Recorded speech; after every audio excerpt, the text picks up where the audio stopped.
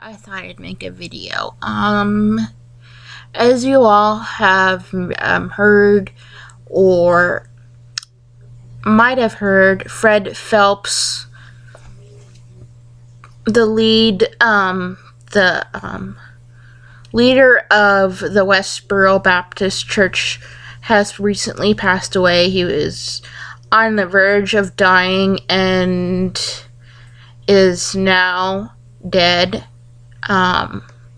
As much of how much they annoyed me and how hateful of a group of people the Westboro Baptist Church was, and how hateful and angry Fred Phelps was when he was living, I do not hate him because he was a very sick person. Obviously, he had a mental illness because their behavior was just not normal, and a lot of people want to picket or say bunch of mean things about Fred Phelps, and that's not going to help. And I think, I'm making this video to promote peace, and I know a lot of people want to make fun of the Westboro Baptist Church and Fred Phelps because of all the hateful things they have done to other people. But if we do that, we're just like them. We have to be the bigger person. It's kind of like how when your parents taught you at school, like, if there's a bully, you have to be the bigger person.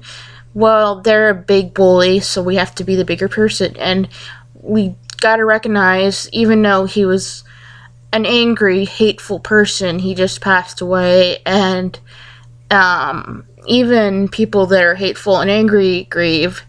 And we just gotta be the bigger people and promote peace and love through hate and anger, because hate and anger combined, doing what somebody who's hateful and angry, the same thing to them, just makes us look like them.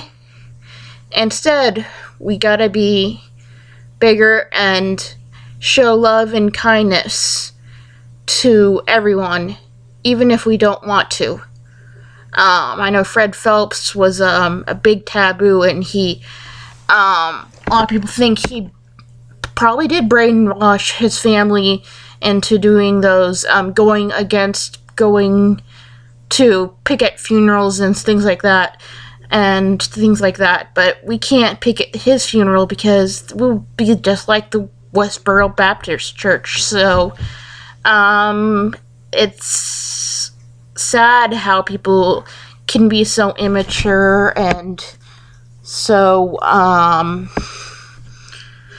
rude, but we gotta be because I think in the end we need to be better people.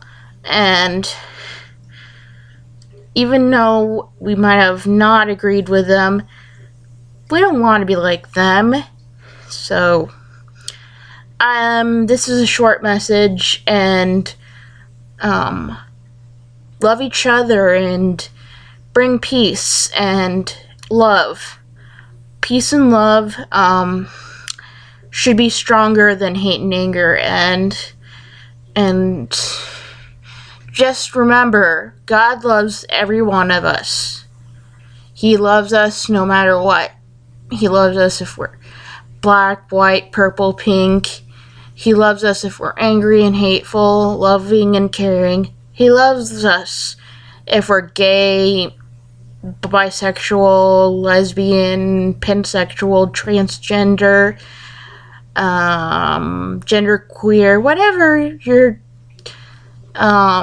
wherever your gender is. He loves us, and he wants the best for us.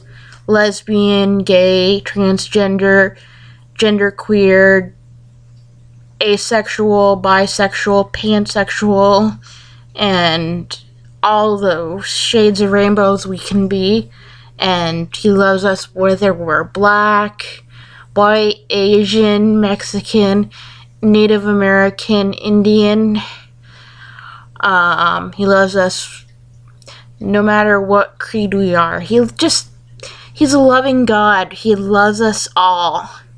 And I guess Fred Phelps didn't understand that God loves us all. And it's hurtful to say he doesn't love that person, because we're all sinners and we all have made mistakes. And if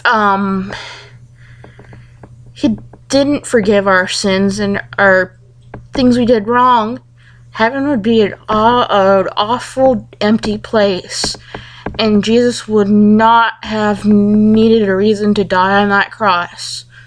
So he loves us no matter what. He loves us.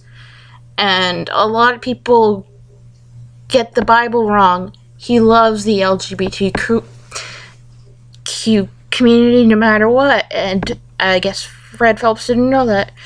And so so it's not good to pick at his funeral, even though we feel like, well, he really was rude to a lot of people, so let's go do it. But that would be basically doing what he did.